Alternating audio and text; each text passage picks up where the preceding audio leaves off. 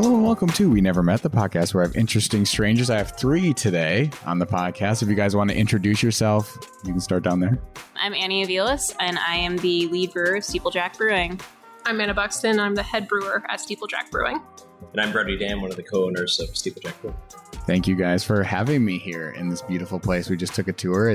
You used all your good material, you said? Yeah. I shouldn't have talked so much on the tour. Yes, exactly. Like, just be quiet for the next hour. Yeah. I have nothing else to say. Bummer. Yeah. Well, thank you guys for having me here. And it's so beautiful. I encourage everyone to come down and check it out. When is it officially opening? July 31st, our grand opening will be. July 31st. Excellent. Yeah. So, yeah, it's crazy just looking at the stained glass and stuff. So I guess to start off, before we even get into each of you individually, how did you guys all meet? Like, how did you guys all come together? Because you're from different parts of the country and have done different things. So how did you even meet in the first place? Well, I think you guys knew each other before you knew me, right? Just Kind of. periphery style. Yeah. Like Annie and I were in a lot of the same sort of like, if there was a brewer gathering of 20 people or more, we were both there, but never quite seemed to be in the same conversation. So it was like, someone was like, oh, Anne Aviles, do you know her? I'd be like, Of her. Yeah. I mean, I've seen her. also, if there was a Yeah. lineup of women brewing in Portland who I didn't know their names, I don't know if I could have picked. Oh, I would sure. have been able to be like one of those two for sure, you know? Yeah. But I'd be like, I don't know, you know? So it was like we never quite got to have conversations before we met, Sure. you know, officially. Yeah.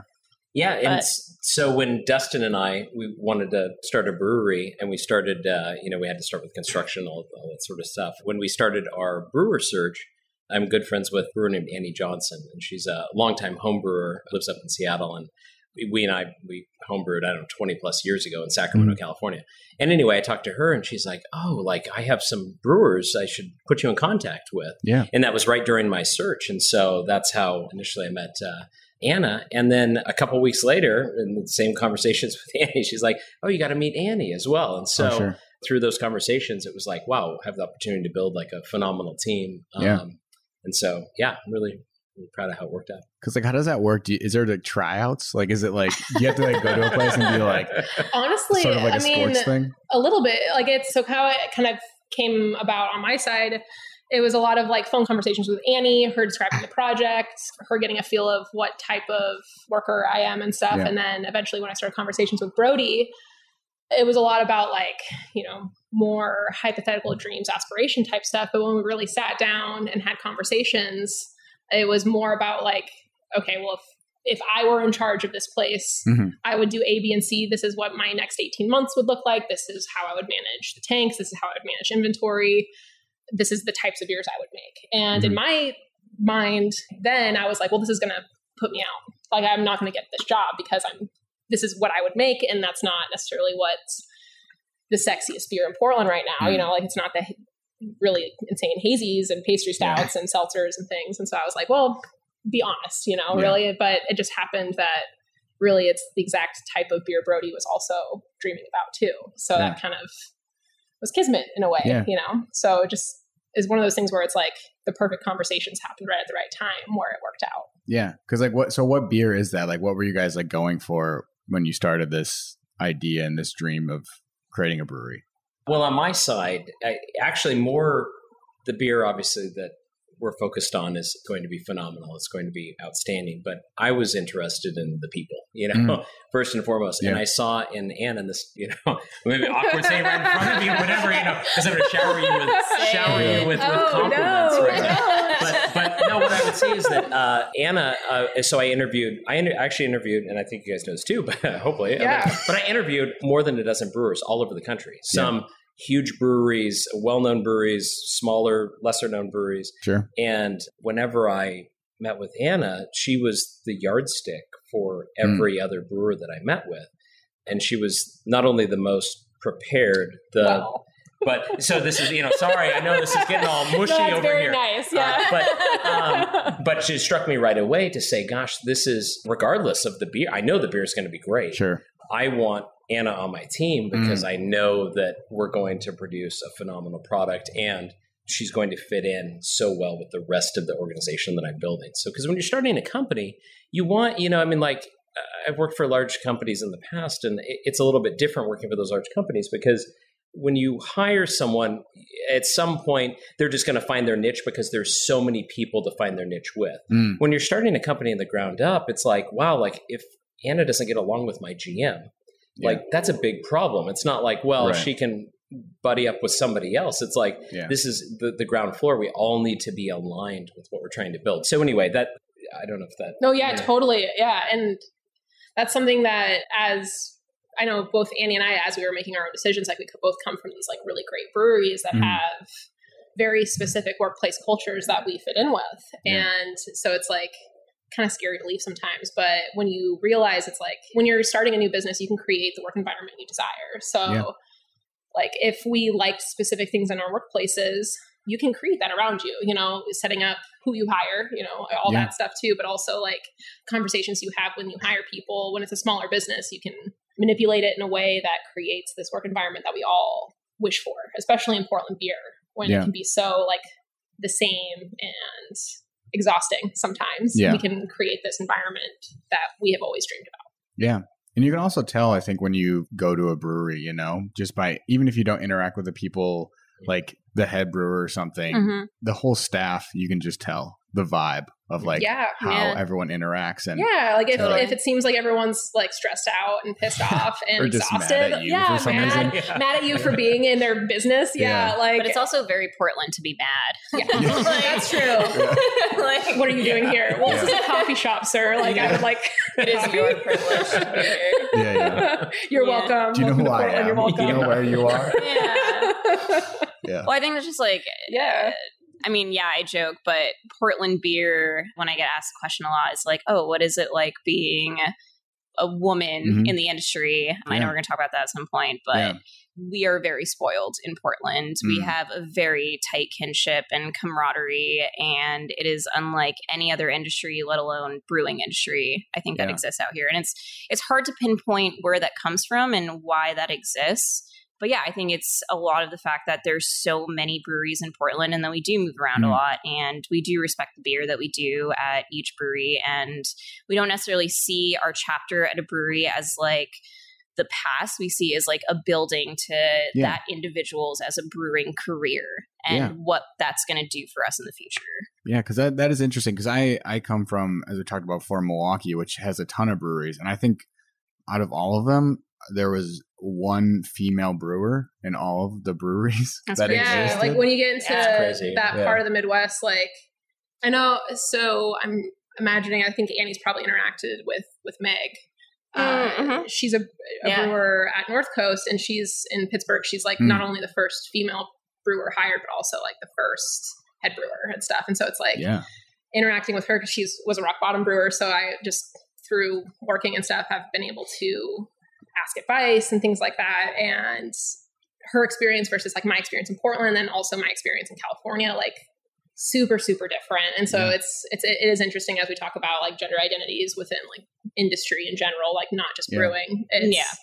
I think in Portland, certainly there's like really frustrating things that are very Portland specific, but like mostly it's because the Portland beer scene is so incestuous. It's like if someone somewhere, it's all word of mouth hiring. So it's like, if someone somewhere decided that you're like a deadbeat employee, you have to work that much harder. Then you can't work anywhere. No, and you can't work anywhere. And it could just be someone's grudge, like not even, or it could be like you were an exceptional worker and they were jealous or intimidated by you, and then they snuff you out. So it's like, I think Portland, while it does like really help, because there are so many women in power brewing, and there's so many, we're willing to accept different gender identities in general. So it's like, I mean, I lived in Montana and tried for 2.5 years to find a brewing job with no luck. I got a job as a dishwasher in a brewery, but never as a brewer. And so like, and I moved to Portland, I had a job in the first week. So it's like, it's much easier to kind of get in, but I think that it has its own gambit of issues for sure.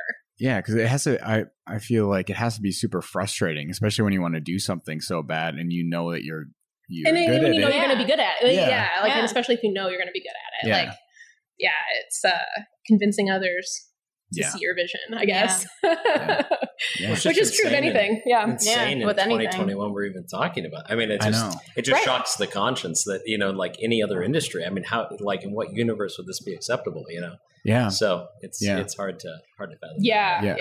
I think every industry has its own kind of unique sets of issues. Yeah. And so like within Portland's beer scene, the issues are more like, even though there are a lot of women in brewing, there's still some like tokenism. And so it's kind of overcoming some of that too. Yeah. So like, honestly, like a thing that has been really wonderful about the experience of building this team at Steeplejack is not only is it, you know, me and Annie, and we both have very unique, specific experiences in the Portland beer scene, but also the people that we're working with also not only have worked with, you know, women in power, but also are not intimidated to have their coworkers be empowered, you know, just in general. And so I think that having it be, we all want to do good. We all, you know, like high tides float all the ships, right? So we all want to make each other be the best workers they can be. So that's kind of, I think, unique in general in any workplace. Yeah. I mean, I think you guys are just unique in most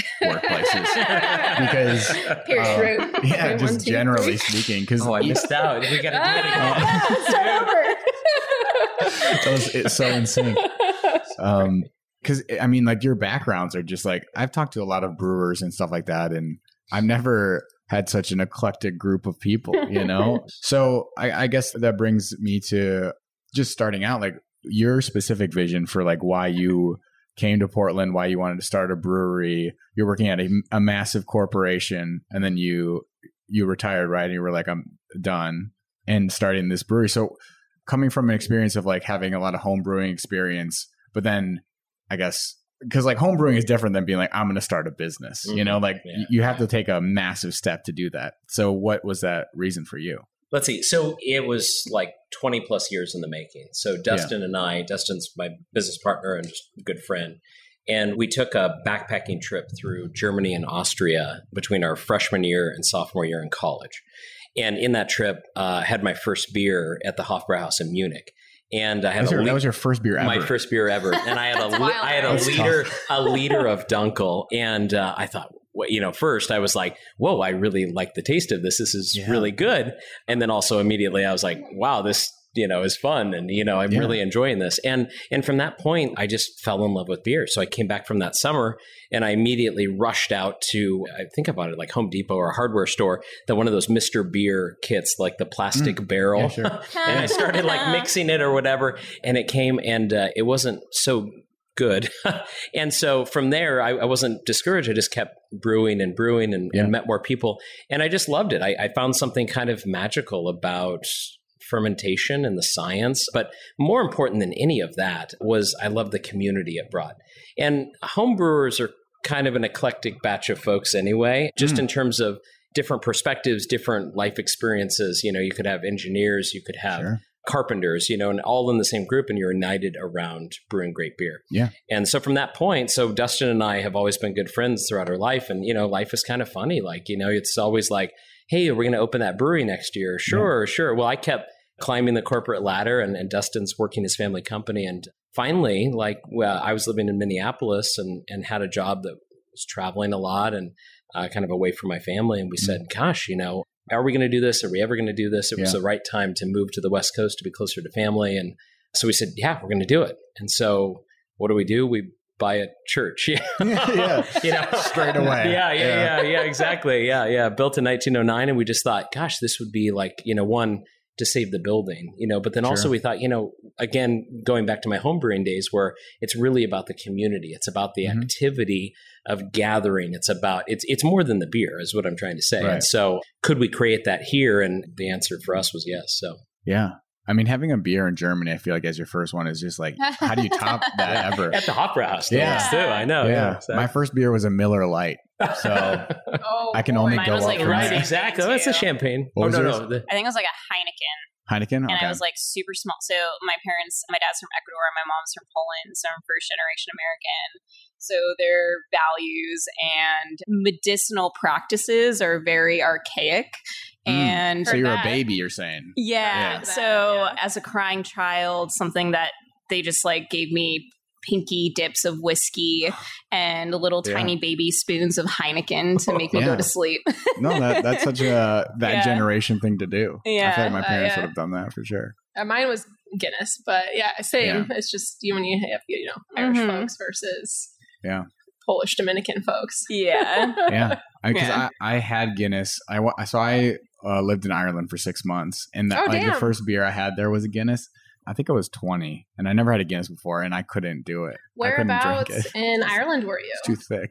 It was I was in Limerick. Oh, cool. Okay. Yeah. So, yeah, you were like in good... the beer was too real. Guinness country. It was too real. I was like... Far cry from Miller Lite. Yeah, 4.2%. Yeah, it's like drinking a milkshake. It was tough. It was like... I don't know how early you guys started drinking or how normalized that was, but it's very normal in Wisconsin to drink from a young age, obviously. Yeah. And, you have to like just go into the bar with your parents, right? Yeah, as long as you're within arms. Yeah. You have to be within like an arm's reach, right? For sure. It's like if you're... That's a sort of rule, what they say. As long as they exist there, I think is more the rule. As long as you can grab your kid. Yeah. That's my mom. Yeah. Yeah. So my folks like dabbled in home brewing, but it was more like... My parents were, my mom's a multimedia artist, and then my dad was an environmental engineer. So they were like kind of hippie folks, built their own, their first house was a home they built and stuff. So my dad would keep homebrew in our closet and would forget about it for forever. They would make it together and then they would just like forget about it. So constantly you'd open our co-closet. This was when we lived in the Tri-Cities, and it would just be like beer exploded everywhere. And you'd be like, well, shit, let's try again and gather it up, make more beer. Yeah. And then my extended family are in wine. So it's just kind of been a part of my like home life. Yeah. Mostly though, more than home brewing was like baking and stuff, like making bread, making your own food, pickling, canning. Did that like catch your eye when you were young, like the brewing thing? Because you took a very different turn as you got older. Like more so just like a connection with food. Like my mom is not at all a cook. My dad did a lot of the cooking in, my home life growing up and stuff, but food, growing your own food, where does your food come from has always been like more out of like cost necessity, a part of my childhood, but eventually became like a really important part of like my own identity is like cooking and food, and beer is just kind of a natural extension of that for sure. And when you add like art to science, that's like exactly my parents, created that and kind of fostered that environment. And so, for sure. Yeah, I did definitely take like a weird turn. So I worked I originally went to school in Chinese language, and that's what I graduated in actually. So like, can you speak Mandarin? So can you still, or was it about that or no? Yeah. So like when I was going to school, I spoke 2 dialects of Chinese. So where I went to school, what I should say is I originally went to school in primate behaviors and linguistic anthropology and was more interested in like language study. And then I was there on scholarship. And when I realized I don't see myself getting a master's doctorate, continuing this for the rest of my life, I need to kind of pivot, get a degree and move on. I have a background in music. I've always been really good with languages and words. And so I was like, well, I'll apply directly to a Chinese university because they go to school so often. You can finish a degree pretty quickly. Yeah. So I applied to Xinan Minzu Dashui, which is in Sichuan province, Chengdu, China. So I got in. I found a university in the States, which was University of Idaho, to accredit those credits that I would earn in China, and moved to Chengdu to finish school. And I knew a little bit of Chinese, like conversational Chinese, but like Mandarin. But in Sichuan, especially in Chengdu, they don't really speak Mandarin. They speak Sichuanhua. So it's like a completely different dialect of Chinese. And so a lot of like so pointing. What did you do? So like all my classes were some of my classes were a mix between English and Mandarin. A lot of them were just in Mandarin. And then I did a couple things. So when I was a kid, I played the harp. So actually like I was homeschooled a lot. And so I played the harp and had kind of a professional music career. So I was like, well, I'll learn a Chinese instrument. That's a good way to learn Chinese, right? Yeah. And so I like applied to the university that was in that city. That was the music school.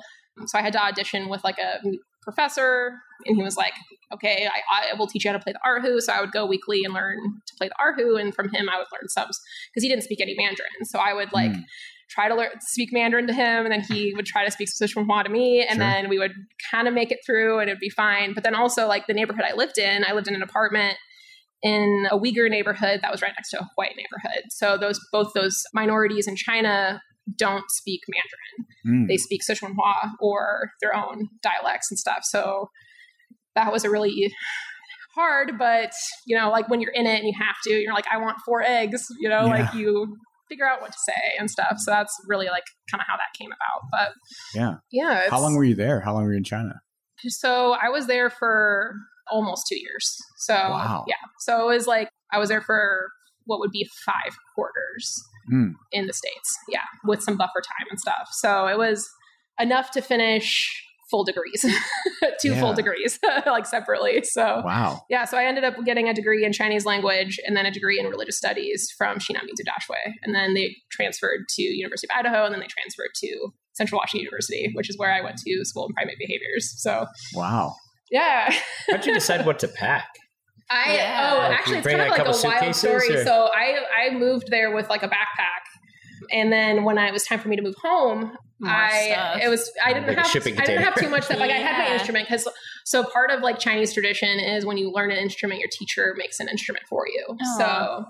So my teacher made. What if you don't know how to make a guitar or something like that? Well, it's like part of traditional Chinese music is like if you play like the erhu. This is like kind of an archaic thing, but it's like my teacher subscribed to that philosophy where it's like. Sure.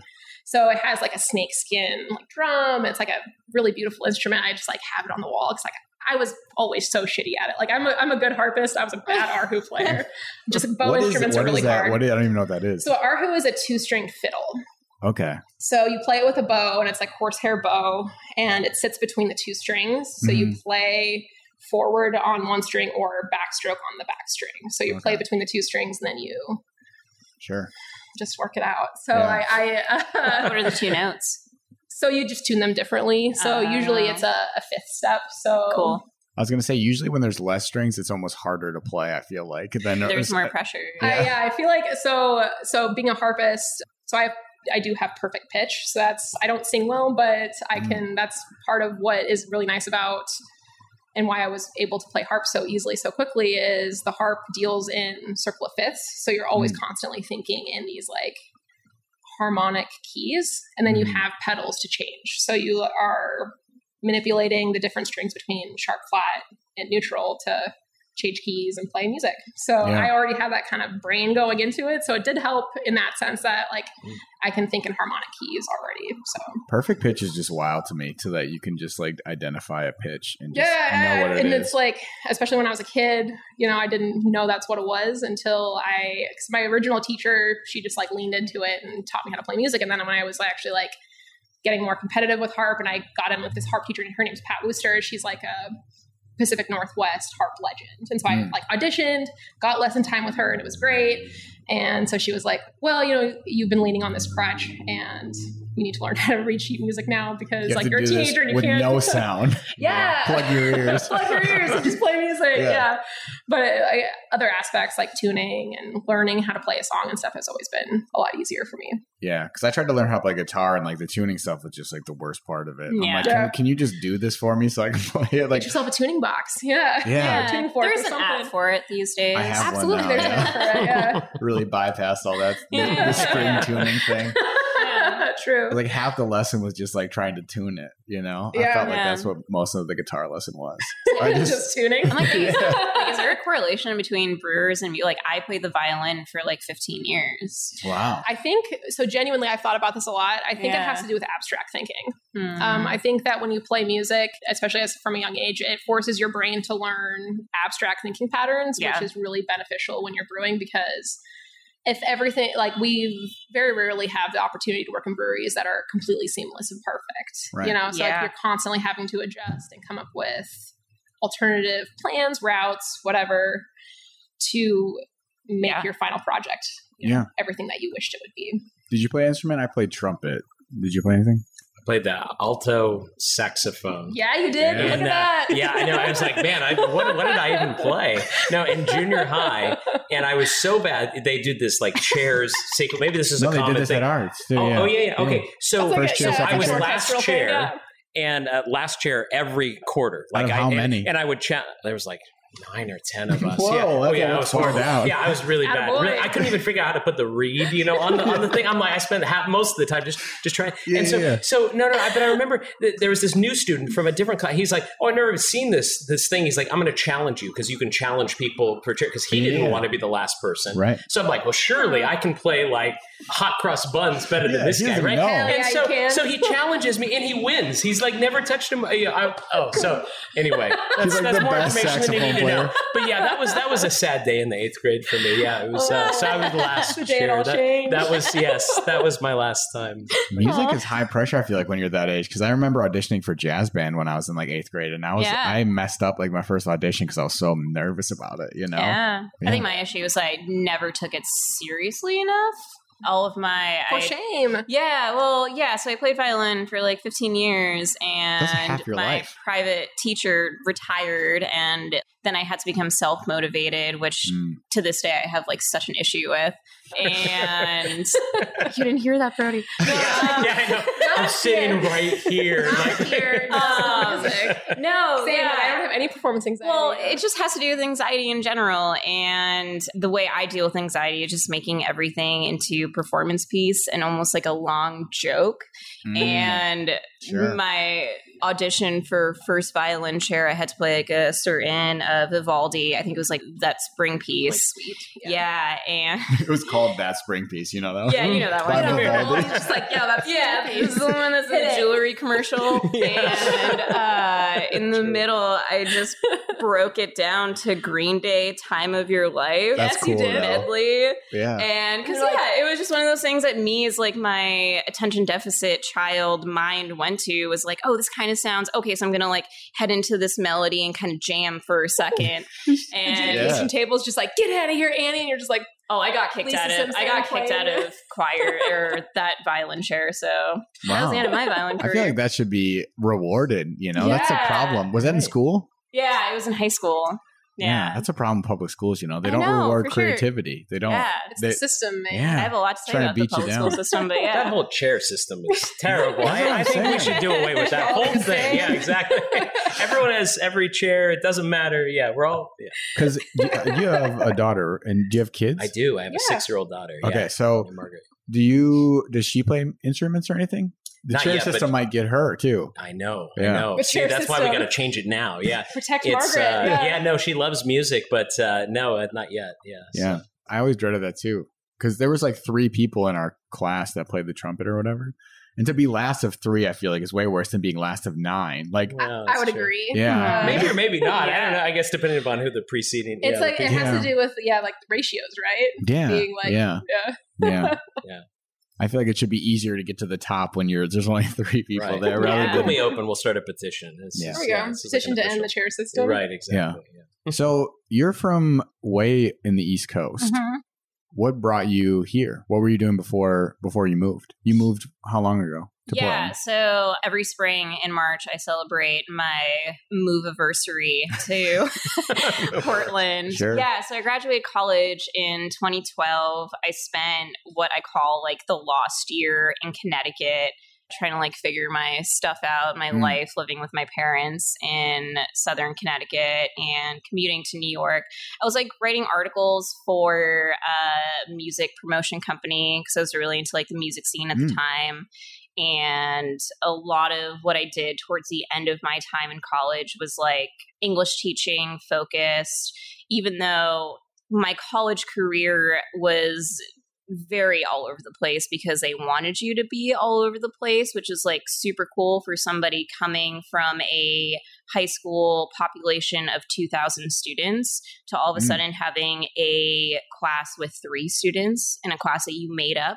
I think it definitely worked out for me. It took some time to get used to and be self-driven and self-motivated. And that was like... Bring it back to that. That was Don't that fire me. ball that like hit me all of a sudden. Was like, oh, you have to like say what you want and where you like your learning style and what you want to do. That's hard to do. Yeah. And I mean, I entered school at like the ripe age of 17, college, and I'll get into like why I homebrewed and didn't turn 21 until after I graduated and wanted to drink beer. Yeah. But yeah, so me moving out here was just kind of like I had tired out all possibility of living in Boston.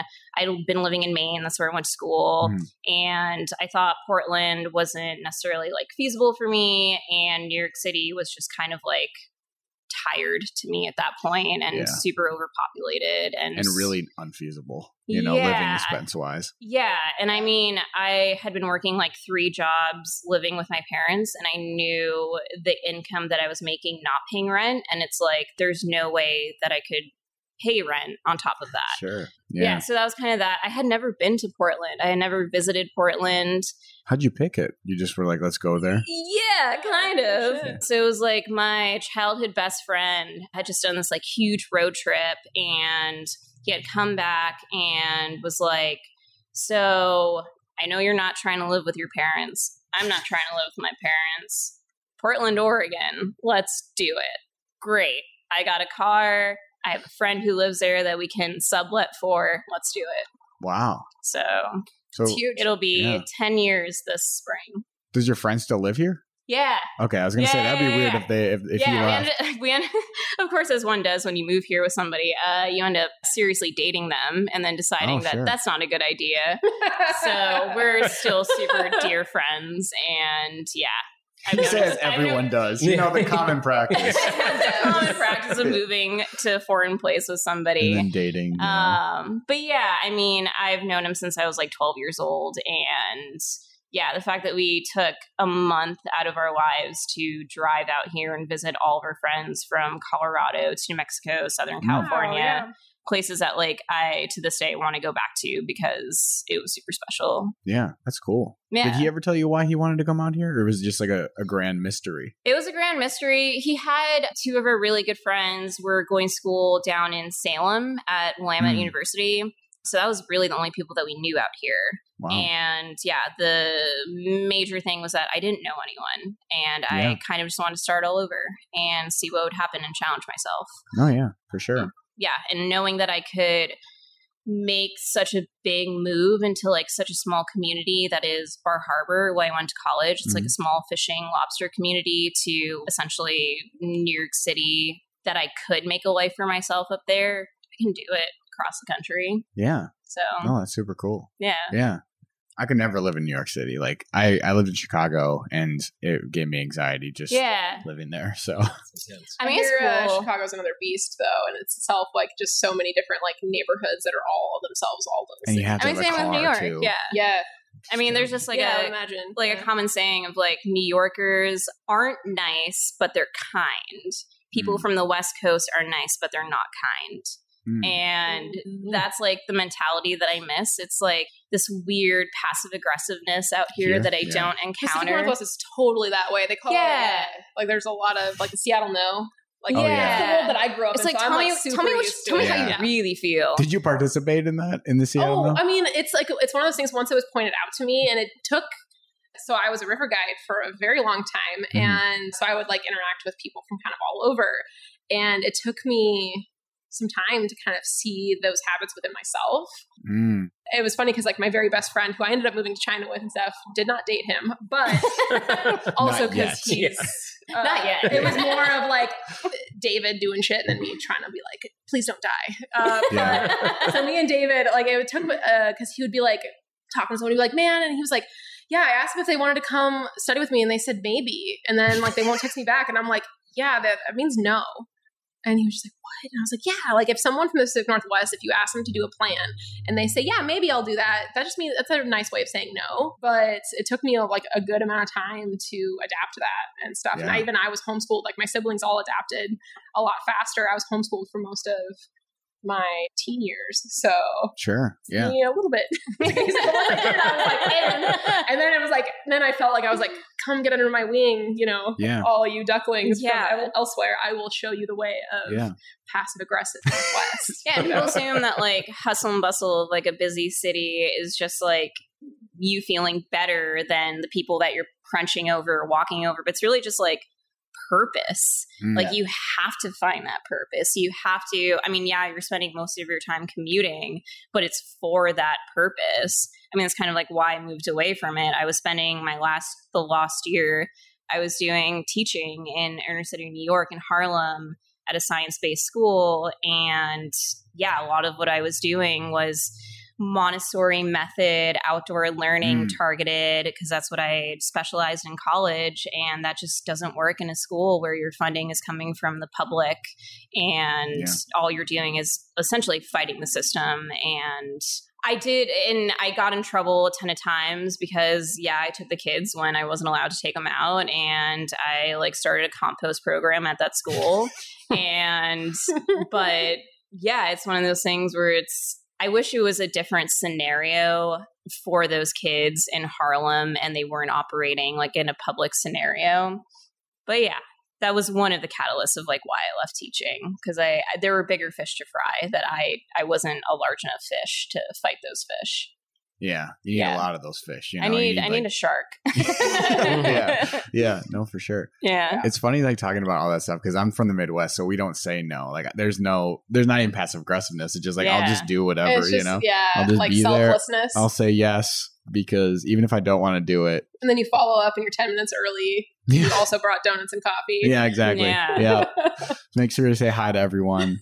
People find it weird when you wave at them here. I found. Yeah, I wave at people. Say hi. Yeah, that is like It's like, don't talk to me. Yeah, do I know you? That's well, Minneapolis is very much, when we moved there from Dallas, it was, really polar opposite. I mean, in terms of, I'll never forget when we moved. Especially from Dallas. That's weird. My wife and I moved from California to Dallas, and I remember the first weekend I was at a Safeway or something buying groceries or whatever, and this lady in front of me in line, she's like, "Hey, what are you buying there?"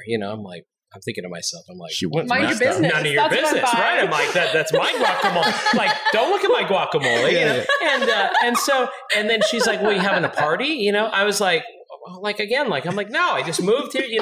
So what's the third degree? I'm like, yeah, exactly. And it's not that I'm an unfriendly person. It's just Californians are very used to just like we kind of stay in our own bubble, and it's just I'm like, I just don't really want to talk to you. And so she talked to me, and then she finished her transaction. I'm like, oh, thank goodness, like she's going to go move on. No, she waited while I bagged my own groceries and stuff, and then she followed me out to my car, and I thought, well, I'm really not that good looking, like, and I'm not that charming, so like maybe but that was like a great entry into how life is in Dallas. That people are very friendly. They want to interact with you. And it was so shocking to me that, but over the 6 years Brody's that we lived there. Is this going to be forever? Yeah, I was like, I know. And it really was, but it actually was wonderful because what I learned in that, like if there was any like lesson or whatever, was that there was an authenticity there.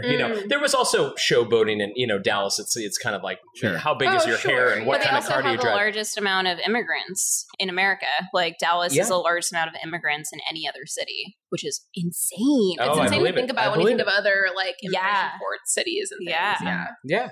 But no, it was just a very much, it was like you opened your garage door, and if you're out hanging out, like all these neighbors would come over and they would have beers with you. And at first you're like, well, I was just hoping to be by myself. But then you just kind of get used to it. And then like, and then when people don't show up, it's like, oh man, like did I, and it's just like, oh, well, maybe they were busy that day. That is a cultural, It's interesting. Yeah, it's super different. Yeah. So then like, I guess I'm really curious, Dallas to Minnesota, what was that like? Because Minnesota's friendly in a whole different way than Texas. Well, it's so funny when you guys were talking about the passive aggressiveness. I've never lived, and especially in the corporate world, like the level of passive aggressive tendencies in nature like was really hard. For my last email. Yeah. Exactly. Well, it's just like, oh man, it's just nauseating. What do they actually mean? So that took a long time, and to realize people that are being like genuinely kind to you, not just being like right. Well, the thing about Minneapolis I learned too, and it might be different in greater Minnesota. I don't know. I don't want to paint such a broad brush, but my experience there was that everyone that grew up there, they might have went away, but then they moved back, and they move right back in with their childhood friends and stuff. And they're like, nope, I'm kind of full up on friends. Like, and so you have this weird dynamic of you have all these Minnesotans that have kind of grown up together and are kind of cliquish in a way. Right. And then you have all the people that have moved there that are recent transplants. Yeah, interesting. And they kind of hang out, and they rarely they might interact at work, but never on the weekends. And, I think that there's, what's that saying, that Minnesotans will give you directions anywhere, just never to their own house. And so I think, again, not everyone, and I'm just, whatever. But my brother lived in Minneapolis for a while, and he had a similar sentiment where it's like, they're really, really kind, but it's more about they're nice but not kind. Goodwill towards people, not necessarily let's be best friends. No, it's very much, see you on Monday, not like, hey, what are you doing this weekend? Sure, oh, you're going to that fun concert? Yeah. Okay. Yeah. Right, bye. Yeah. You forget how big it is, though. It's a huge city. Twin Cities is giant. Yeah. Yeah, it's crazy. Yeah, we really enjoyed, aside from the winters were just insane. Actually, the summers weren't, it's super humid, but at least very aggressive the weather. quality of life is really great there. The parks, the schools, the infrastructure. There's a lot of great things about the Twin Cities that we just loved. We loved it there once we got the hang of the social idiosyncrasy, just the, for sure. kind of how to fit in type things. Yeah. So growing up, what were you interested in doing outside of school? What were you doing for fun outside? I have always been a really thirst for knowledge reader. So I just read a lot of different things, and I was really interested. Two things. I've always been really interested in language. I write poetry. When I was in high school, I used to actually do slam poetry and rap battle and stuff. When I was a teen, I would I would love to hear a verse. I would sneak out of my house when I was a teenager, 14, 15, and I would take the bus and I grew up in Gig Harbor, so I would have to walk a long way, and a friend would pick me up and we would go and stuff, and I would rap battle in Tacoma. My name was Ginger Snap.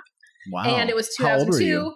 So I was I started when I was 13, 14. I started because I had gone to a private school when I was in 8th grade. And so I made friends with a kid who had a brother who could drive, and who would take us to these spoken word poetry slams. And then I met people from that.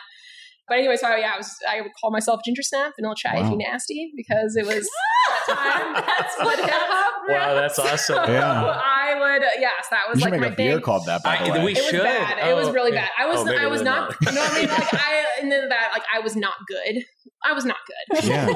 Do you guys remember? You talked about this a little bit. What was the first beer that you ever made, and was it good? Do you remember? What was the first one you ever made? Yeah, it was. Because you were underage, I'm assuming. Yeah. So I didn't turn 21 until my senior year of college. And what a rough college. That's rough. Yeah. Yeah. And where I went to school, it was super small. And there was, if you're from the East Coast, you know what a bodega is. I don't know what a bodega is. It's a mart where you can buy blunt wraps and beer and a sandwich. And a banana. And there's a cat that's super cute that you want to steal. So there was one bodega on the island where I went to school, and if you weren't 21, the person who tended said bodega knew you weren't 21. And I wasn't friends with a ton of upperclassmen, so I had to essentially wait until I was 21 my senior year to be drinking beer, except for the fact that I homebrewed starting my freshman year, and it wasn't good. But I forced it down. So what I was drinking, I forced it down, and a lot of what I was drinking was Allagash and Shipyard. What kind of beer is that? So Allagash White is a quintessential Belgian white beer. Okay. So very light bodied, peppery, quintessential ester profile of Belgian yeast, which my Belgian white recipe. Oh man. I hope no one ever sees that ever. Hide it, burn it. Yeah. But Shipyard was easier because they mimicked a lot of their beers off English style beer, which is malt forward beer, and a lot more forgiving. So it is the closet beer that you can forget about and check up on a few months later and be like, this is actually tasting pretty good. Something I need to make. Yeah, it's pretty decent. So I would do clone what's called their double bag, which is an alt beer, and it was 9%. So I was super excited about a 9% homebrew. Yeah. Wow. But with the palate that I have now, testing that beer at that point, it was probably garbage. But at that point, I was like, this tastes like something that's not water and Heineken and PBR. Yeah. It's awesome. Yeah. Malty beer. Yeah, multi hop water, essentially. So, but yeah, I mean, it definitely took a lot more trial and errors. Actually, I to this day homebrew, and I think the beers that I produce at work taste a lot better than my homebrew. Well, you also find that, like, I remember, I mean, my first batch of homebrew, like I said earlier, was horrendous. Mine was trash too. Yeah. And then I think what I learned is there's kind of two ways to make good homebrew. The first is you go out and you buy the most expensive equipment and you find all of these things and glycol jacketed 5-gallon, like coolers. And before you know it, as my wife can attest, you have a garage full of this stuff and like amazing. And then you might as well be and the hobby. And then the hobby kind of turns more into a way to acquire more stuff, as opposed to making more homebrew. Or the other alternate path is you can use the equipment that you have and you can lean on the folks that do a really good job and you can learn. And I think that, I mean, one of my, the guy that trained me as a BJCP judge, and he and I are good friends to this day, but back in the day, like he kind of brewed in like an old shoebox. I mean, it was basically this kind of like cobbled together equipment, and he would make the most wonderful beers. I mean, and so I think that was a good kind of like early lesson for me, that it was like, wow, maybe I don't need to invest in all this high-end equipment. I just kind of need to pay attention to what the heck I'm doing, Sure. So, but you learn how to, I mean, when you're homebrewing, you're experimenting 5 gallons at a time. So it's like, wow, yeah, I can throw that in the beer, or I can try this, or I can make an ice bock, or I can, if it turns out like garbage, then you dump it down the drain, and all is not lost. But it's kind of fun to push the envelope in that way. Yeah. Yeah. So what is like a beer that you guys have created that you felt like really pushed your career forward? Was there one that you made that was like, this is it, everybody needs to have this, and it like made a difference getting a job? Yeah, for sure. I make this beer I call gin and juice. Okay. And I've made it at every place that I've been the head brewer. And it all started from this like little competition that we had at Rock Bottom during Zwickle Mania. And basically so me and the other 2 brewers, we would all make a single keg version of a beer. So and we would basically like have a tasting competition, and whichever one won, we'd make a whole batch, serve it on tap. And so mine was a Belgian table beer, and then I infused it with like gin botanicals and grapefruit. And it was great, and it won, and we made it, and it was, whatever. And then I've made it at other places since, and it's always been quite popular because it just tastes boozy and fresh and Belgian-y and stuff. So that's definitely like one where it's like, I had been working for like a long time leading up to that time. And then finally it was like the first time I got credit for my own creative process, and the process that I had used to make that beer were all very like homebrew centric, but not anything that we had been doing at Rock Bottom and stuff. And so it was like, it worked out well, and it was delicious, and it was exciting. Yeah, it's really exciting when you have that first beer everyone tastes and love it. I love gin botanicals. It's hard too. It gets really bitter fast. So, I mean, for me, it was a beer I did for my mom. Nice. Yeah. Did you name it after her? Yeah, I did name it after her. So it's a beer called Edith. So again, my mom's from Poland, so she was feeding me beer super early on. So I attribute a lot of my love for gathering around a pint to her. But so I made a Grodzicki or Grotzer style Polish smoked ale in her honor when I was at Breakside. It's for a festival that's done every year called She Brew. So so a couple, I mean, more than a couple, but a handful of ladies in the industry get together, and no matter where they are, whether it be front of house, cellar side, brew side, owner side, marketing side, they all get together with the brewery that they're at and trying to come up with a recipe for the festival. And I had done another beer before that, but I think the beer that I owe a lot of my creativity to was this Grodzicki style beer, where it was very traditional. It is a very polarizing beer. It's a smoked beer. Oh, so does it taste if you've like ever smoky? Had one, so it tastes like bacon. I would probably like it. It's wonderful, exactly. I was say, you had me at bacon. Like liquid campfire and bacon, but like also is like light and yellow. So super easy drinking. Traditionally, it's like in the 3 to 4% range. I think traditionally it's called the champagne of beers because it has like a super foamy head. And that just has to do with like the process that it goes through. And then again, what other opportunity do you have to name beer after your mother that, or anything after your mother, or anything after your mom. Cool. Yeah, that was for me like a big, and people, I had a bunch of like peers and of course my family just reaching out to me being like, this is really, really freaking good. Yeah. And I hope to keep brewing that beer. Yeah. What is, again, the date you're going to be open here, and like where can people find more information about what you guys are doing? Yeah, so we're opening on July 31st, and you can follow us on Instagram or Facebook at Steeplejack Beer, and then steeplejackbrewingcompany.com is our website. And we're just really excited. On our first day, we're going to have a big grand opening celebration, time capsule and giveaways and fun. Yeah, it's going to be the... Where are you Actually, put it? Brody, you should speak on that a little bit. Yeah. It's pretty cool. Yeah, so I'll tell the kind of the truncated story. But yeah, when Taft was here in President Taft in 1909, dedicated the building, and he put a time capsule in the corner, the actual cornerstone of the building. Of this building? Of this building. Keystone, he put, they put a flag and some other mementos. And because Taft was a Mason, he actually used his like Mason trowel and actually put it in the corner. Wow. So at some point in the building's history, I think in the 60s, that the capsule was unearthed and taken and the contents were lost. But when we purchased the church and we met with the congregation, they actually gave me the original brass box that was there. Oh, cool. Now it's empty.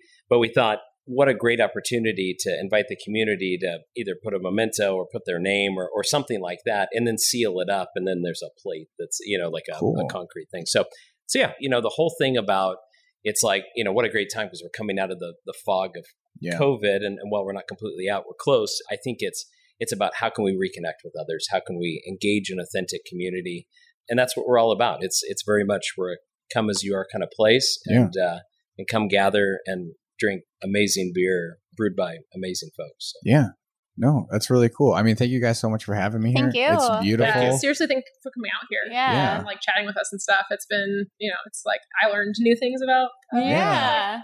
We could have chatted for hours more, I feel like. But the sun is going to go down eventually. I mean, that's what's so fun about this podcast is it's like, I feel like that's the nature of like meeting new people is like everyone is so like deeply faceted, So you find all these little treasure nuggets of stories and anecdotes. And everyone has a life, so there's always stuff to talk about. And it sounds so like silly and simple to say it that way, but it's like really true. Like we kind of forget, especially when you're focused on your own projects, your own dreams, your own life, that everyone's doing that same shit, So and you're interesting. Yeah. That's what I always like to tell people. You are interesting. Yeah. And people are nice and kind. Yes. And on a positive note. But I feel like that's the case. Some people I'm like asking them to be on and they're like, no, I don't really have anything to talk about. I'm not really that interesting. I'm like, you are though. I bet trust me, you do. I bet we could talk for hours. For sure. Yeah. So thank you guys so much. Thank you. Thank you very much.